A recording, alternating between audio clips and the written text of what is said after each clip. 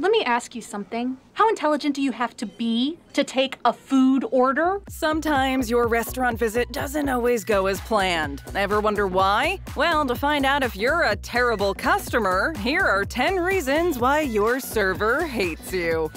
Can I get you started with drinks? Just water would be great. Oh my god, I love water. Me too! Walk in right before closing. I don't have anything, we're closing. Everyone who has ever worked at a restaurant knows this is one of the worst things a customer could ever do. Walking into a restaurant that's about to close is the perfect way to ensure you will be hated by just about everybody inside. Yes, technically, if it closes at 8 and you walk in at 7:55, it is still open and they still need to serve you. However, don't expect any of it to be done out of the goodness of their hearts. I hate this job. Their shift has now been extended for at least an hour. The bussers will despise you because they can't leave until you do. The cooks will be fuming since the kitchen is essentially closed, the grill has been scrubbed, the cutlery cleaned, and everything was wrapped up for the night. You won't be your server's favorite customer of the night either. What can you do to avoid this unfortunate situation?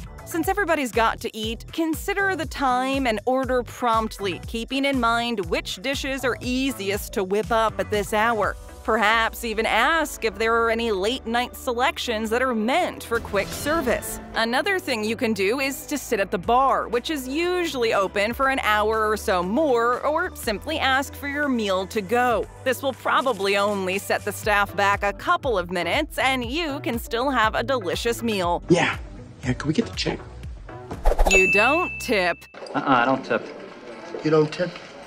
No, I don't believe in it. Ah, yes, the bane of everyone's existence. People who won't or simply don't know how to tip properly. Tipping, depending on where you live, can be subjective. For example, in Europe, tipping culture isn't as strict and mandated as it is in America. In fact, in France, anything between 5 and 10% is considered generous, since there is already a 15% service charge applied to the check. Over here, though, things are a little bit different. Not only does tipping let your server know that you've enjoyed their service, but it also helps make their salary. Most waiters receive base pay and depend almost entirely on tips to make ends meet. What's your plan here?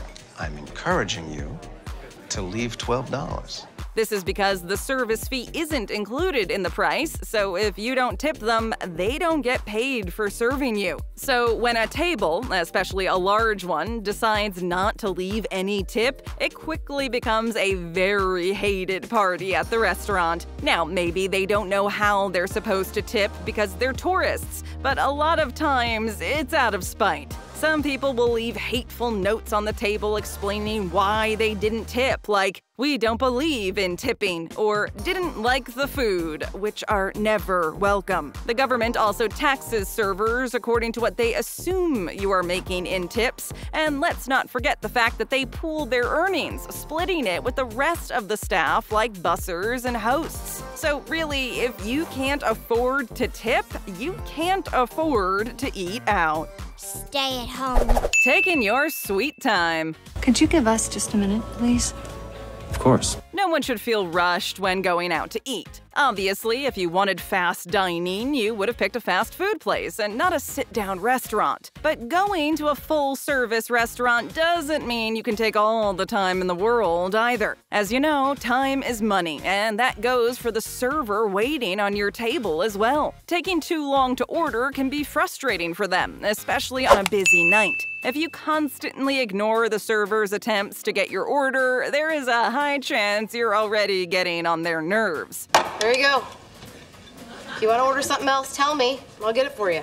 What's even worse than that? Saying you're ready to order when you're not. Not only are you wasting the server's time, but you're also wasting everyone else's. The same goes for people that linger too long after their checks are settled. Staying a bit to digest and figure out your next move is okay, but monopolizing a table for an hour after the last bite or sip was taken is pushing it. The time you spend at your table doing nothing takes another paying customer away from the server. You shouldn't overstay your welcome. Can I get you something else? A sandwich, something to eat?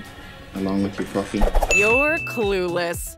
There's a hair in my soup, but I'll just eat around it. This one is a little trickier than the other reasons your server hates you. During an outing at the restaurant, there's a lot that can go wrong. Improperly cooked meats, mix-ups in the kitchen, off-tasting dishes, and the odd human error that can put a dent in your evening. Of course, servers are there to make your night enjoyable and need to know if something is out of place. But there are limitations to what they can control. Come on, I've suddenly lost my appetite. Oh, who's gonna believe that? If your problem is caused by a mistake or misunderstanding, they will be able to help. But if it has to do with you being clueless and having different expectations than what's being offered, you're on your own. Before you order anything, it's important to understand the extent of what you're getting. Read the menu descriptions carefully, ask questions for clarification, or consider taking a recommendation from the server. If the meal you end up choosing doesn't meet your expectations, it's okay to be disappointed, but sending it back or demanding something else isn't always acceptable. Whether or not it's their fault, the server will most likely be blamed for the wasted food, so be mindful when ordering. How's your Reuben? It's okay, but there is a lot of pus on it. I'll have that. Too many substitutions.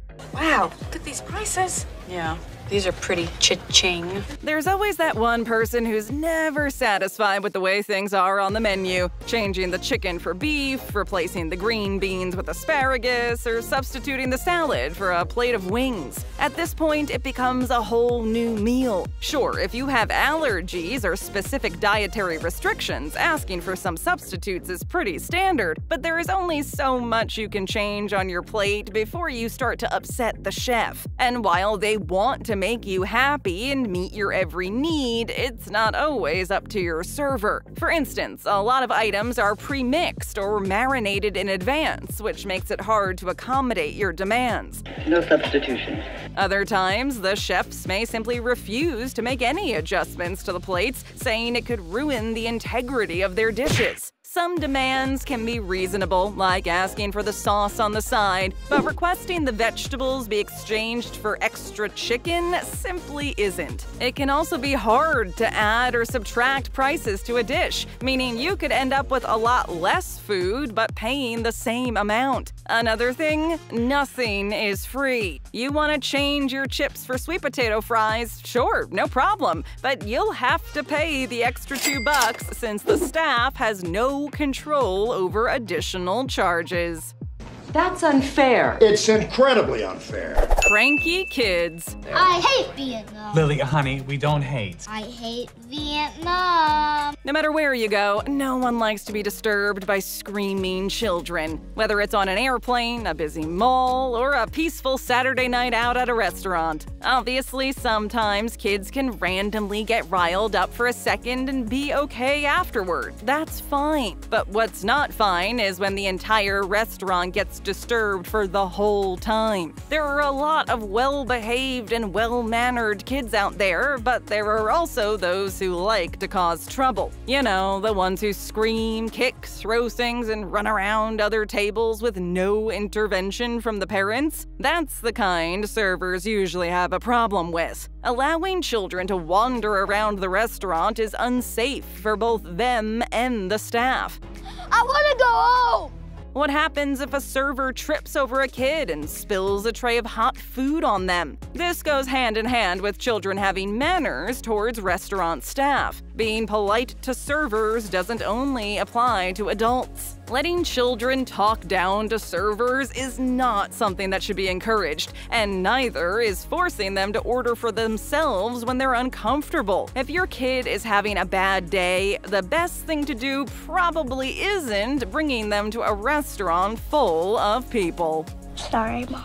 You're rude. Waitress. Dude. This one should really go without saying, and yet there are still a lot of people out there who are incredibly rude to their servers, most of the time for no valid reason at all. Sometimes, however, you might not even realize that you're being rude, and honestly, we can't tell which is worse. There is one thing everyone should remember before going to a restaurant, and that is servers are humans too. They have a life outside of their workplace, and they are allowed to make mistakes. Human being, you're a human being. You can just say. Yelling from the top of your lungs at your server because they forgot to refill your water isn't going to bring anything but awkwardness to the dining room and earn you a spot on their list of worst customers ever. Also, snapping your fingers or whistling isn't an acceptable way to get their attention either. Think about it, you probably wouldn't like anyone addressing you that way, so why do it to other people? Another way you can come across as rude is by making every single issue their fault. Blaming a server for something they have no control over is the best way to receive poor service. God, I hate this place. Acting like you know the owner. Do you mind? A close personal friend of the owner. It's true that when you go to a place where you know the owner, it can come with a few advantages. At least if the owner is present and has the time to actually visit you at the table. Whether it's a free appetizer on the house, there can be a lot of positives. However, there's a difference between actually knowing the owner and pretending you do in order to get special treatment. Nothing annoys servers more than having to listen to someone say, "But I know the owner." That's often a response people give when they're told they can't have something. Even if you do know the owner, it doesn't automatically entitle you to anything, and the servers especially do not owe you anything. This is my restaurant, and we'll serve the food that I want to serve. If the place is packed with a 45-minute wait and you forgot to make a reservation, saying the owner is your great uncle's cousin's brother won't make things go any faster, especially if it's not true. A lot of people continue to try this tried and usually failed technique to get themselves freebies, discounts, and several other possible advantages. If you do this, know you're on the server's no list. And never come back. You're cheap. How much is that? $14, ma'am. Similar to how not tipping means you shouldn't be dining out, if you can't actually afford the prices on the menu, then you should eat somewhere else. We've all known someone who tries to bargain their way into reducing costs or getting a discount. These types of penny pushers really get on servers' nerves, including adults who order off the kids' menu, ask for multiple baskets of bread, or even fill their pockets with extra condiments. If I get it without the nuts and leeks and stuff, is it cheaper? Oh, and let's not forget people who ask for a bunch of lemons to make their own lemonade because they don't want to pay full price for it. Another thing that grinds your server's gears? When customers expect them to make a menu price lower if they leave something off the plate. Ordering the steak and fries special without the fries still costs the same, regardless of whether you want the whole dish or not. Trying to change set menu prices won't get very far in your money-saving journey, let alone into the good graces of your server. If you want to stay on your server's good side, stick with what's on the menu and save your bargaining for someplace more appropriate, like the flea market. Your name goes in the book. What book? The Enemies of Magic book.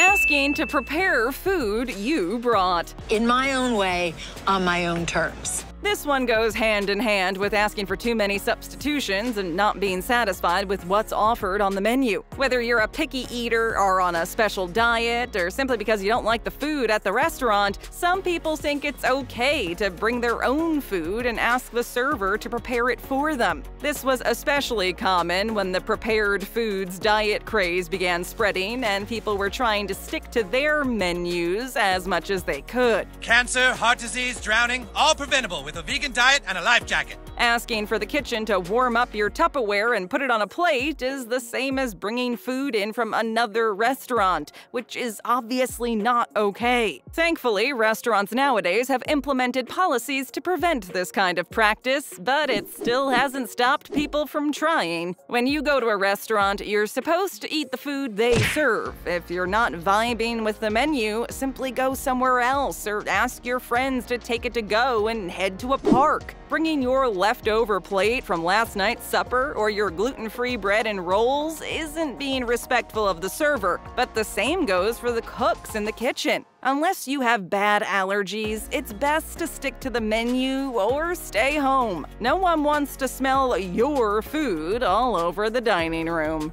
What? That smell. What's that smell? What smell? Looking for more? Just tap or click another video. First time here? Then leave us a comment, hit that subscribe button, and ring that notification bell.